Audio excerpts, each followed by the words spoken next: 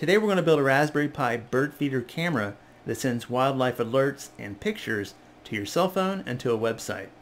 In this video I'll be using an outdoor waterproof junction box, an old Raspberry Pi 4 that I just had sitting around, a Articam 8 megapixel camera, as well as a 5-volt DC converter to power the Raspberry Pi, as well as these breather plugs to prevent condensation, a 12-volt 5-amp power supply for outdoors, a male DC power connector that fits into this DC barrel jack for the 5-volt power to the Raspberry Pi, a normally open momentary push button, and a PCB board which I drilled holes in and mounted the button and the camera onto. You can remove the plate inside the box, and this is where we will mount our Raspberry Pi and our button and our camera. I installed 2 breather plugs on this box, and those are good to prevent condensation from building up and damaging your electronics. They also equalize pressure during temperature changes within the box, and it allows some airflow while at the same time keeping out dust and water, so that's good. When it shuts, we can latch it. It's actually pretty firm. I like this. It's pretty good, and it's easy to drill through. In case you're wondering, I was wondering, and drill through it pretty easily. In fact, I drilled a hole in the bottom here. In that hole is where the power cord will go. This is my power cord that I'm going to use for the Raspberry Pi. This little skinny guy. Normally you'd have a thicker cord probably to go through there. And you put this little plug in there, and it is waterproof. Unscrew the end of it here. It's got a gasket on there. You just attach the gasket side on the outside, screw that in, make sure it's snug, and then you can see here that this part shrinks and gets smaller as you twist this tighter. But it doesn't get small enough to accommodate this cord here. There's still a lot of room. So there's going to be an opening. We don't want that. So what I'm going to do, I bought some waterproof heat shrinking tube. Waterproof heat shrink tubing. There we go. And I'm going to heat shrink this once I connect the power supply here. And I'm going to push that in there. And then just fasten that snugly. And that'll create a seal. It'll be good. I also wanted to say this tubing right here hardens up like hard plastic. It's great. Here it is. That's what I got. It's real thick tubing. I wasn't expecting it to harden up so much. It's 3/4. Yeah, it's great. Look at that. Obviously it's too big for these little cords down here, but I just squeezed it together, melted it. It's all sealed up. It's great. And this end will be connected to the Raspberry Pi Zero, and that's how I get my power. Alright, now I want to show you my power supply. I've had this waterproof power supply for quite a while, probably about 4 years. It is a IP67. I've had it before. I've used it outside before. I've got this on the end of it. I'm going to cut that off. I'm going to attach this 12-volt power supply to this 5-volt converter. I just connected it to this. We'll see how it does. So yeah, 5-volt, 5-amp. You want at least, I think, 3-amp for the Raspberry Pi Zero 2. Yeah, so that's what I got so far. During the install and setup here, anytime you see my information, replace it with your own so you don't have any issues. We're going to start out with updating the system. Then we're going to install a whole bunch of libraries that we need for computer vision, camera support, and general development. We're also going to install YOLO using the Ultralytics package, which is the official way, plus all the main dependencies you need for computer vision and AI projects. Once you create your directories, you want to make sure that your Python code is in the correct file path. For me, that's home, bmonster, and birdcam, and here it is right here. We'll go ahead and open it up and take a look at it. The code that I'm using has a button for safe shutdown, so you just don't turn it off and risk corrupting the SD card.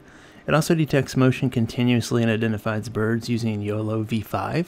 And it takes a photo only if a bird is detected, and that's limited to 1 picture every 4 minutes. That way it prevents spamming. It also has daytime only operation from 5 a.m. to 9 p.m. when birds are out, and it sends a push notification using Notify when starting up in the morning at 5 a.m. It also sends one when shutting down at 9 p.m. And at 9 p.m. it also disables the camera for the night, and we also get the pictures of the birds through the push notification as well. It also keeps track of the CPU temperature and sends alerts if overheated. Be sure to make that Python file an executable so that you can run it directly as a program. Next, we're going to create a system service so that our bird camera script runs automatically at boot, and it runs in the background and restarts if it's unplugged. Basically, it makes your bird camera project act like a built-in system service, so there's no need to start it manually. Once you're done with that, go ahead and save and exit with Control-O, Enter, then Control-X. Use these commands to activate and launch your bird camera service so that it runs automatically and immediately, and reboot if you need to. I just got a Raspberry Pi Zero 2W and I was excited to use it, so I want to show you my first go around here with this Pi Zero 2W.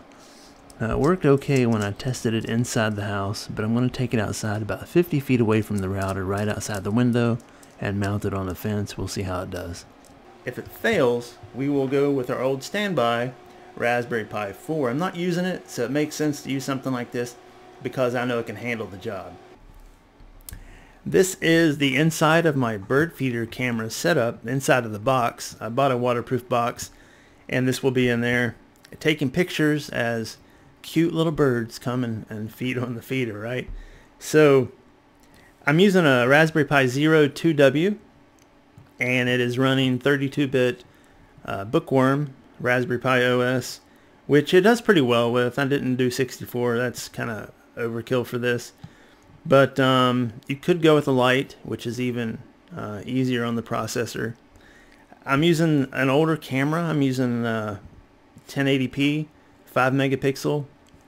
I've had this camera in several videos before. I've had it for quite a while. I just want to see how it does. I may find that I need to upgrade to an 8 megapixel or my 16 megapixel camera.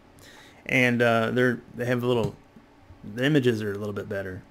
I've also included a button on here. This is for a safe shutdown so that I don't corrupt my SD card. It's not taking an image or recording a picture when I'm shutting it down. I just don't want to yank the plug out, right?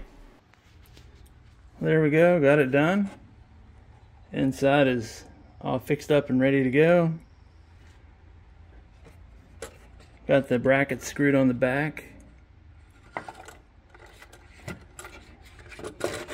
Got this thing waterproofed and plugged in. Of course, that goes to the converter here, 5 volts to the Raspberry Pi Zero, and then 12 volts coming from my 12 volt supply right here. So now I just got to test it out. We're out here in the garage, and here's the bird feeder. $6 bird feeder from Dollar General. I hope the bird food adds some weight to it. It is very light. And the Dollar General no waste blend bird food.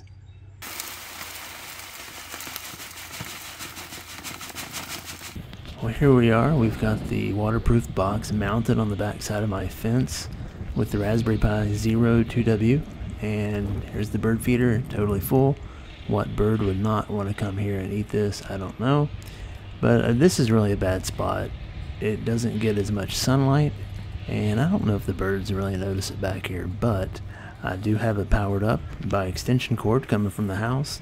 I'm about 50 feet or so away from the router.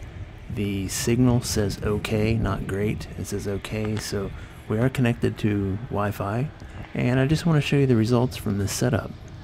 Here are the images that I got from the app on my cell phone, and it's kind of overload because the camera would snap a picture every time the bird feeder moved, and it's windy outside, so we need to fix that. But I just wanted to show you all of the bird feeder pictures with no bird.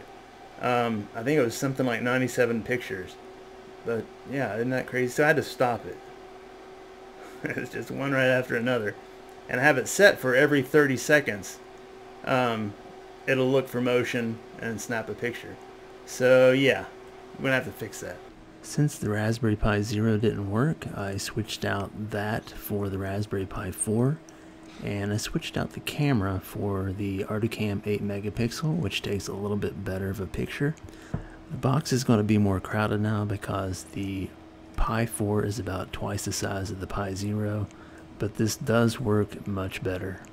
So I changed the location of the bird feeder, I changed to a Pi 4, and I'm using different code. I'm no longer taking pictures every 30 seconds. There's a 4-minute delay, which is very helpful.